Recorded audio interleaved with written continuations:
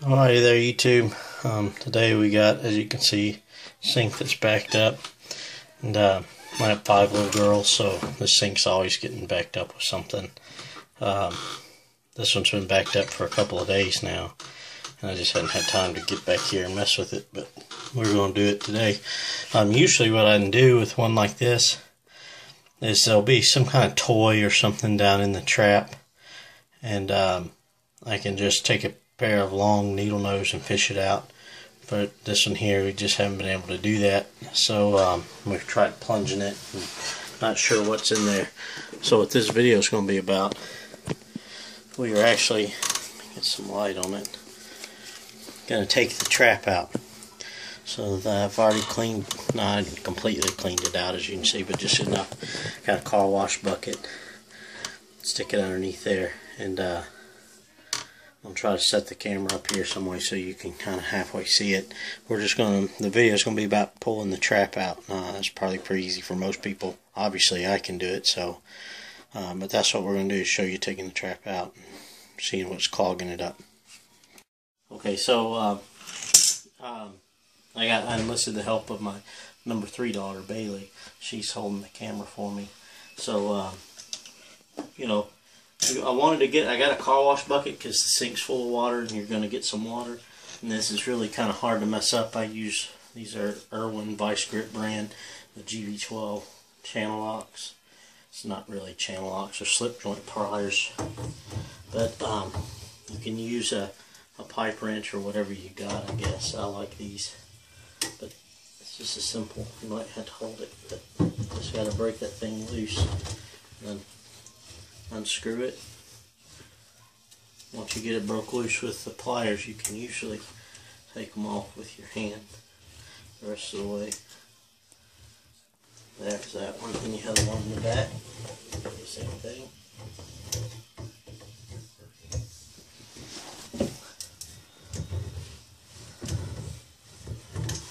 And you can use smaller ones. I mean, it's not for the leverage that I use these. The bigger thing is getting the jaws open wide enough. You may want to wear gloves. It's kind of gross. You saw the water in the sink. It's kind of nasty. And you're just going to pull that straight down.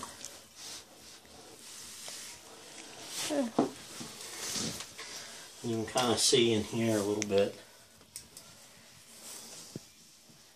There's something wrapped around in there. I'm probably not going to reach in with my fingers and grab that. Popsicle stick. Stick in the trap. I think that's where it all stemmed from. Started with that. And hair. Sludge got caught up in there. But now, if you come up here and look, the sink's still stopped up, which means we have something stuck in there before the trap.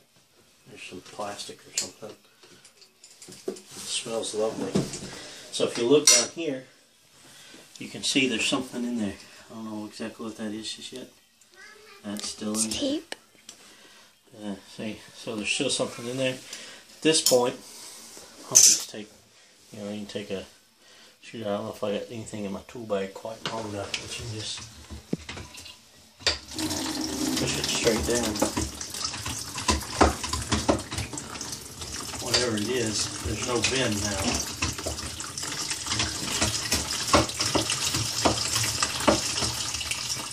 So you just push it straight on out. All that water drain out.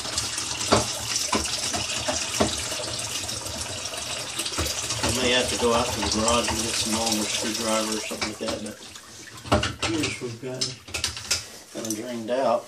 Now, because I'm fat and lazy, don't want to crawl underneath there. Look, I'm going to stand up here. Oh, look at there. Looks like a toothpaste cap down in there. So we got a popsicle stick, some plastic wrappers, and looks like a toothpaste cap. And if you'll shine the light down, the camera right down, look straight down, you can see that toothpaste cap down there. So Now what we might have to do is go get a pair of long needle nose.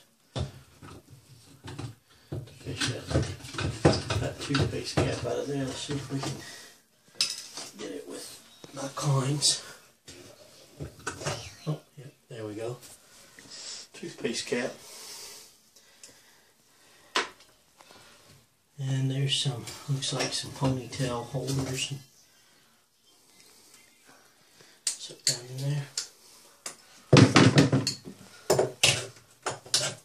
Might be something else.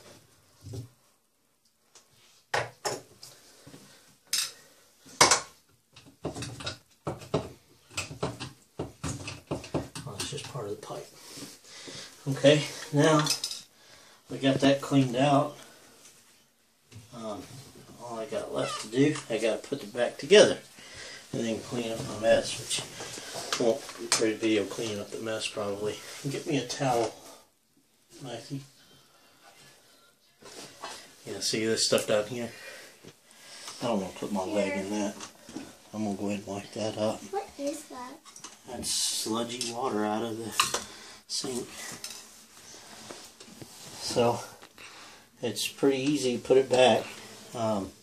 You just take it and pretty much the same way it came off. You kind of want to examine, see there's these old plastic seals. You kind of want to examine those, make sure they're not broken.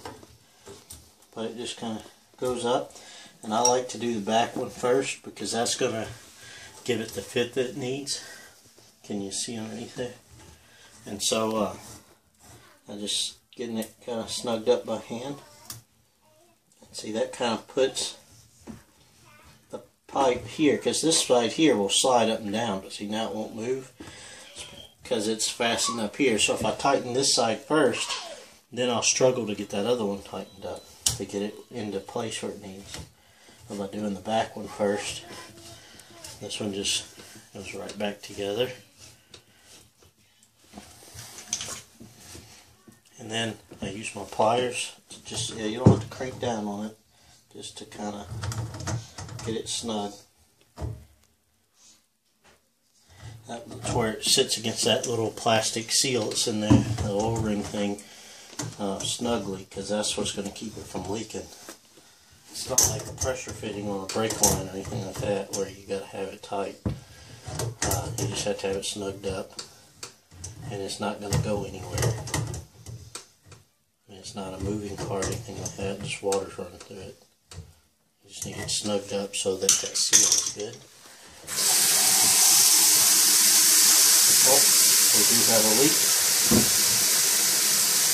I'm right up here.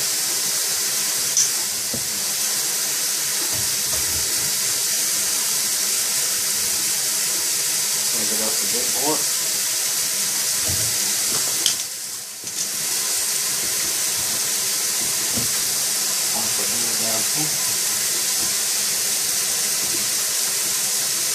And no more leaks.